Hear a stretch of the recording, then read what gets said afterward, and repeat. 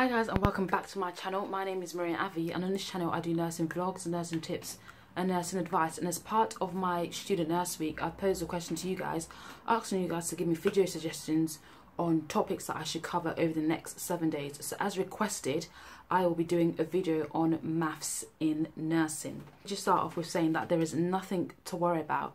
I know for some of my course mates who didn't do well at the GCSE maths, or who didn't do A-level maths, some of them did struggle with basic maths calculations in nursing practice. But I will tell you that I can say that at my university there was so much support to ensure that everyone felt comfortable doing maths calculations, as well as your lecturers providing you with support. Your mentors on placement will also provide you with support as well.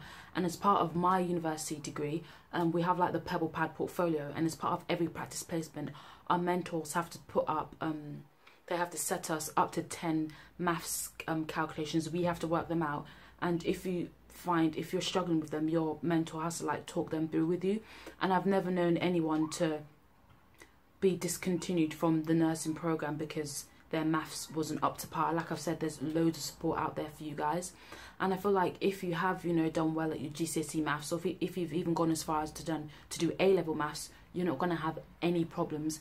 I know from the maths calculations, if I'm honest, I agree with, if anybody's subscribed to YouTube with Dr. Bass, I agree with him when he says that the maths calculations in nursing practice, they are very basic.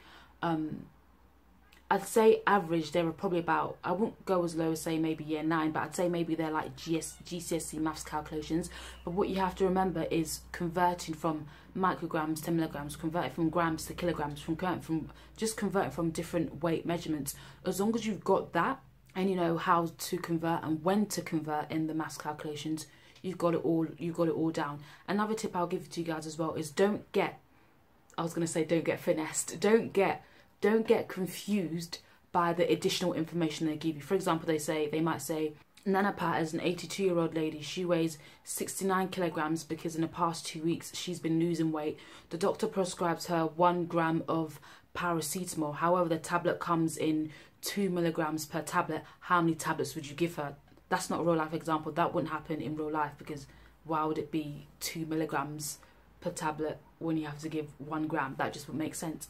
But don't get confused by all the additional information. In this question, all you need to know is what the doctor's prescribed her, which is the 1 gram, and then the fact that there are 2 milligrams in each tablet. You don't need to know her age. You don't need to know solely for this maths calculation, you don't need to know her age. You don't need to know that she's been losing weight for the past 2 weeks. You don't need to know any of that. Don't get confused with the additional information that they might put in exams, that they might put in the maths questions. Just look at the key bits of information that you need. Not all the numbers that they give you in the question you will need. You won't need all the numbers, you'll just need a handful. So it's knowing what numbers you will need, and if you need to convert, knowing how to convert and knowing when to convert. Now I'm gonna I've got my book again with you because I don't want to miss out any useful information.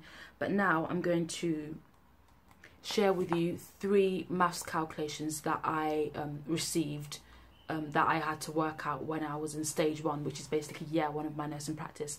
And like I said, for my university, for each practice placement, your mentor has to give you at least, maximum 10 drug calculations that you have to work out. And I've basically gone back to my year 1 portfolio, my year 1 Pebble Pad portfolio, and I've literally got out 3 maths questions that my first mentor asked me. So the first question was, the patient has problems swallowing tablets. Remember what I said about additional information you don't need?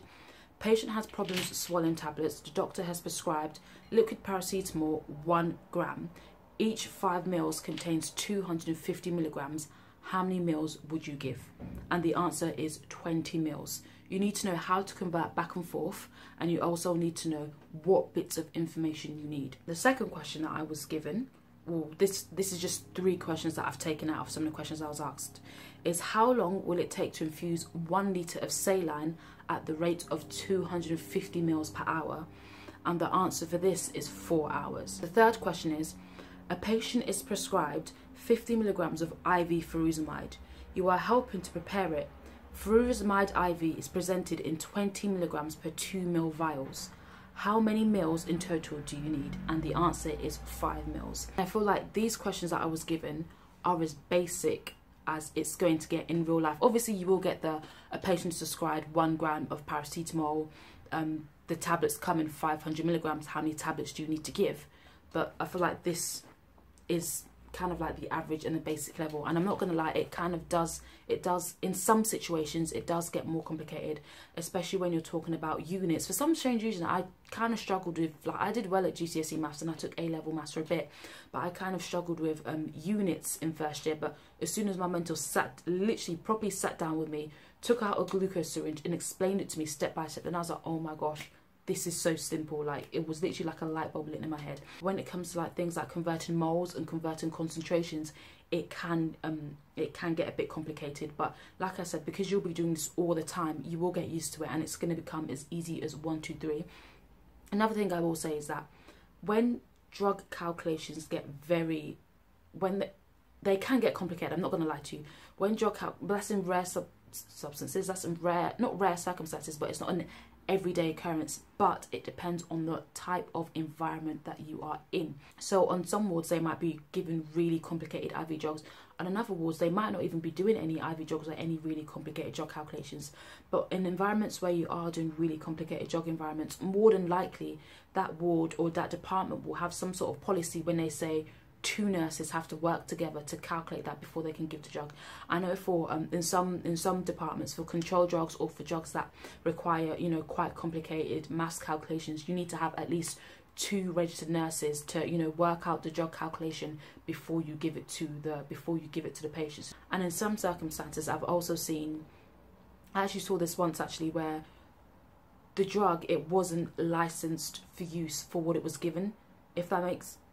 I don't want to overcomplicate it. I don't want to overcomplicate it because I know a lot of you guys are pre-nursing students or first year students. But the drug, say for example, I can't remember exactly what it was, but it was on a respiratory ward. This drug is normally prescribed, I believe, for eye drops. But for this instance, this guy had to have some sort of injection into his vein, or he had to swallow it. I can't remember exactly, but the way the drug was prescribed wasn't how it was licensed. And because of that, as well as it being, you know, a complicated drug that you had to calculate, it had to be 2 registered nurses, and it also had to be the doctor who prescribed it. So there were 3 members of staff, 2 registered nurses and the doctor who prescribed it. They actually had to, all 3 of them, come together, you know, work out the drug calculation from the prescription and then give it to the patient. So there's always, you know, that support there for you. Like I've said, if you have any trouble or, you know, any difficulties with the maths calculations, they will be, trust me, there will be someone at your university who will be able to sit down with you and explain it to you step by step. And like I said, with anything in life, the more you do it, the better you'll get at it. So I hope this has been helpful. I will be putting down maybe 2 or 3 links to some videos that I found on YouTube who go into more detail about, you know, the maths and the dosage, drug dosage calculations that you're likely to find in your nursing practice. So thank you guys so much for watching this video. I do hope this video was helpful, and I do hope the links that I will be putting down for you will also help to fill the void that some of you guys might be experiencing right now. And I'll see you in my next video, which is tomorrow. So this is going up today on the Friday, so I'll see you guys in my next video tomorrow. And I think tomorrow, yeah, Saturday is the last day, I believe. Correct me if I'm wrong. So if you have any more video suggestions, make sure you put it in the comments box below, and I will be more than likely to do a video on it. So I'll see you guys tomorrow. Bye.